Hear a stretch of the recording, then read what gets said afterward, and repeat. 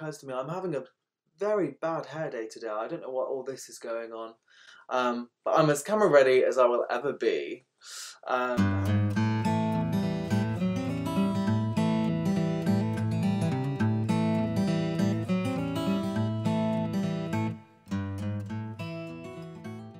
Hello everyone at Chorleywood Primary School. My name is Toby Page and I am an artist. More specifically, I'm an illustrator, which is really just a fancy term for artist as far as I'm concerned. I do artwork for loads of different things. So when you open up a magazine, you might see an illustration, just an artwork in it that somebody's painted, or you would see illustration on CD covers or on billboards when you're walking down the street. Really for anything, posters, all of that stuff. So when I was in school, I used to use a canvas or a piece of paper and paints and oil pastels, crayons, ink, anything I could get my hands on, to get my hands messy really. And that's what we would call traditional artwork. Whereas now I'm a digital illustrator, which means I do all of that same stuff, but I do it on something called a Wacom tablet, which as best as I can explain is like a very large iPad. And I use one of these things, which is essentially just a plastic pen. It's just a plastic pen with a couple of buttons on it. And so I use this and I'm able to write on the screen and to paint on the screen in exactly the same way that you would do on a piece of paper or with a paintbrush on a canvas. And I can make it look, I'll do a demo later on so that you can see what I mean. But I'm able to make it look like pencil if I want to, or to make it look like watercolour or whatever. The sky is really the limit, and I think the best thing about being a digital illustrator is the fact that when I was in school I was very clumsy, so if I was painting on a canvas I would definitely be the person to spill black ink or black paint all over it and I would ruin it. And so I think it's it's definitely changed the way I work. When I was a traditional artist, things used to take a lot longer, and as fun as it still is, it just used to take a really long time.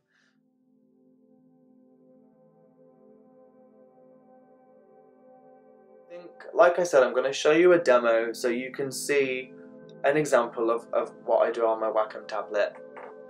And also, I think now more than ever, we're all craving some outside time.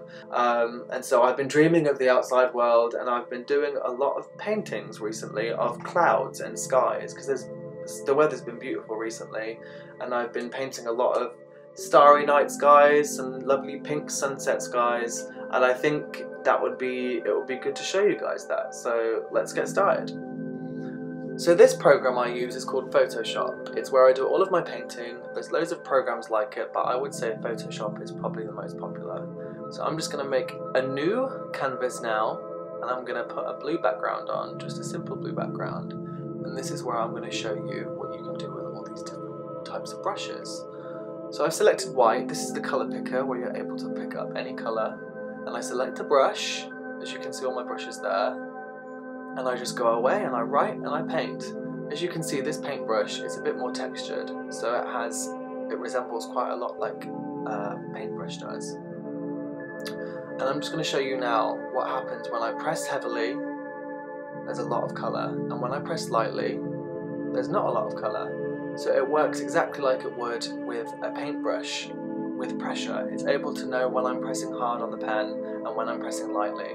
So I'm just going to show you exactly how it paints, like acrylic paint. When the two colours go together, you can see it smudges exactly like it would with paint, and you get a really lovely colour.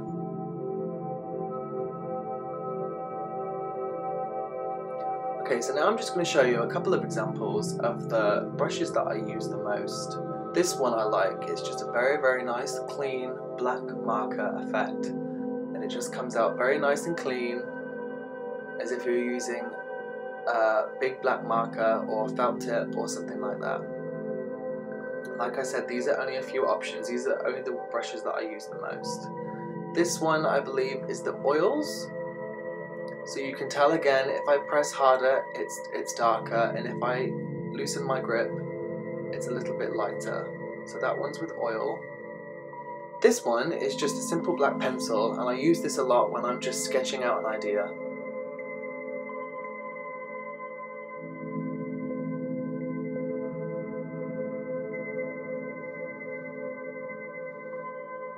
And you have loads of other options. For example, I don't use this a lot, but this is supposed to look like pastel, so you have almost like loads of little dots that make it look like it's very textured. So I don't usually use this a lot, but this is just one example. These are just a few examples of the kind of brushes that you can use within Photoshop and how it looks exactly like pencil, marker, oil paints, acrylics. Now this next example is probably the brush that I use the most, and it's the acrylic paint pen. You can change settings on this to add more wetness to your brush if you want it to not be as harsh. On this one you can tell that it resembles a brush stroke very much, and again, the harder I press down the darker it gets. But this one I can make it look like dry strokes, or I can make it look wet. As you can see, I don't know if you can tell, but you can see that it's a slightly bit more wet on the brush as I start writing.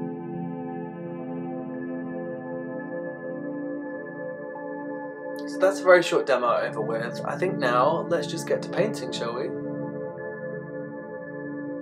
So I'm just going to select like a nice blue colour, a nice light blue colour, similar to what it's like outside right now. And I'm going to select the wet acrylic brush. And I'm just going to get some painting some clouds. And usually I would have a reference photograph, so usually I'd have a photograph of clouds right next to me on a different monitor so I can see how clouds behave and how clouds look. But for this, I'm simply just gonna imagine clouds in my head and how they look and how they behave, and I'm just gonna get painting.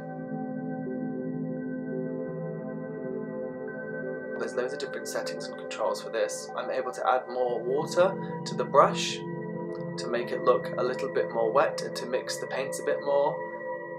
But right now I'm fine as to what the settings look like right now. And here I'm just adding white to the canvas and just adding a little bit more blue to mix it all in together. As you can see, it's so easy for me, and it really is very simple. The way that the brush behaves makes it mix so well and makes it really resemble fluffy clouds. And I thought it would be nice just to show you my favourite kind of clouds, which are the clouds that come up usually on a sunset. And you get these lovely pink clouds. And I'm just changing from light to dark pinks and oranges. And I'm just fluffing them out to create a bit more of a cloud texture. And clouds are never one flat colour, they always have a little bit of shadow underneath and around. And clouds are always different. Clouds, you never see the same cloud. Clouds are always so different, they always spread, they always change form, and they always change shape. And that's why I think it's really interesting when you paint them, because you can never really go wrong.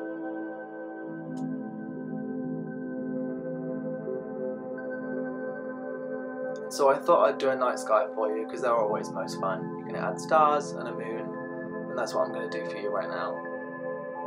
So I just start with putting a dark blue background, and then I add a lighter blue to make these fluffy clouds. Right now I'm just making the basic shape of a cloud, and I'm just fluffing it out again to give it a little bit more texture and mixing the colours. And then I use a slightly darker colour underneath just to mix it.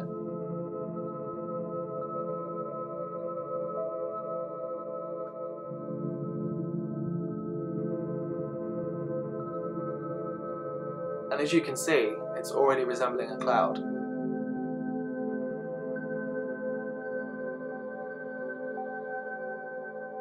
And so I decided later on that I was going to add a moon, so I needed to add some light coming from the moon on top of the cloud.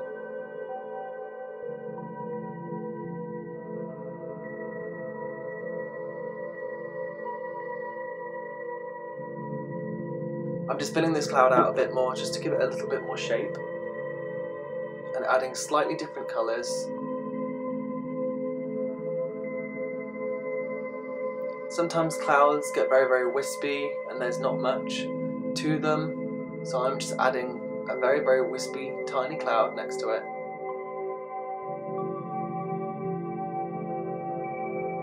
And again, adding some more dark underneath it just so it doesn't all look like one flat colour. Just blending it out as if you would with any traditional paint. And then I decided to add in a little moon.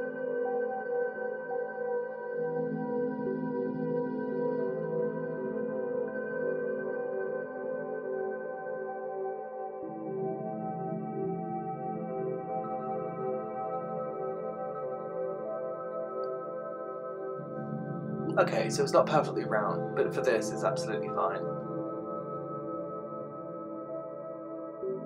And again, just adding a little bit more light for the moonlight.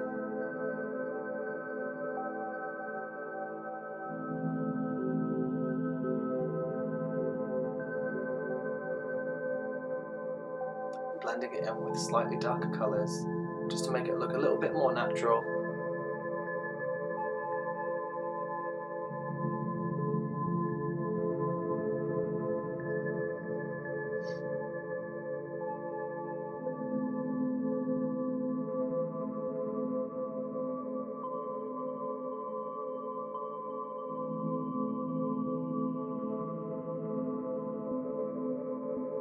And then with any moon you need some lovely moonlight, so I just want to add a little bit of a glow around the moon to make it look just that little bit more realistic. I'm using a soft brush to do this.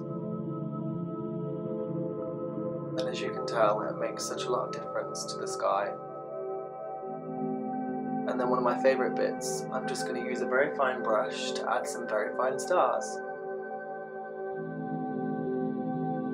So I'm just going to spread them out throughout the canvas. And I'm just going to put them here and there, just anywhere I feel like. And some stars are bigger than others, so there's some size variation, so some are small and some are a lot bigger.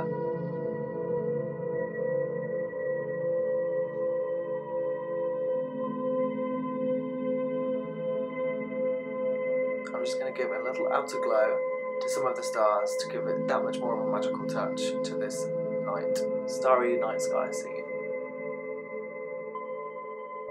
And there you have it, it's as simple as that. I used two brushes to create this painting. So I painted this sunset scene last night of these lovely pink dreamy clouds, and I loved doing this piece. It only took me about 30 minutes to do, and it was really, really fun. So I really hope you enjoyed this. I hope that you gained something from it, even if it was just to be a little bit inspired. I really enjoyed doing this for you guys, and remember to wash your hands, stay safe, and stay at home. Thank you so much. Bye-bye.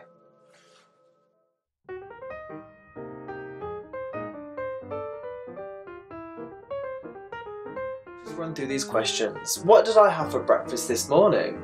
I had granola, I had a yogurt, and 2 coffees because I was very, very, very tired this morning. What was my favourite book as a child? My favourite book, the one that I remember being the first book that my mum read me, was Hans Christian Andersen, The Little Mermaid, which is obviously now a very famous Disney film that we all know and love. But yes, I used to love anything to do with the ocean or the sea. I just loved it. When you were at primary school, what did you want to be when you grew up? Honestly, I didn't know, and I think that's okay. I knew that I wanted to be creative, and luckily enough, I was born into a very, very, very heavily creative family. So in my family we have musicians, singers, we have piano players, and artists, and I was one of the artists. And my art side comes from my mum, and the music side comes from my dad's side. And yeah, so I knew that I was going to be an artist because it's all I loved doing in school. I would paint on the walls and drive my mum crazy. Favourite part of my job is not knowing where it's going to take you. I lived in I lived in America for 3 months working for a famous singer and YouTube star called Todrick Hall. And just by the click of a button, I'm able to upload my artwork for the whole world to see on Instagram and Facebook and Twitter and things like that. And so I've had Rihanna, the one and only Rihanna. I've spoke to her a few times. We used to message each other quite a lot. So that's really weird. And Beyonce's liked my artwork because somebody she worked for followed me on Instagram and showed her my work. Anybody can see what you do, and it's a little bit scary as well at the same time, but I'm a very country bumpkin from a very, very quiet village, and the internet allows for your work to be seen by everyone, and it makes it so much easier for your work to be shared as well, so that's really cool. One piece of advice you would share with your younger self: chill out. Everything's going to be absolutely fine. Everything's going to be absolutely fine, and it will be. Yeah, I think that would be the main advice. I was such a worrisome child, and I still, you know, everyone still worries, but yeah, I was very shy. I was very shy as well. So I would just say to chill out, everything's going to be fine. What do you know about Chorleywood, and have you ever been? No, I only know that my lovely bosses at work, because by day I'm a designer for Anna and Corin at a company called The Online Studio, whose lovely kids go to this school, and it actually occurs to me that they've never invited me round for dinner, so I shall definitely be having words with them.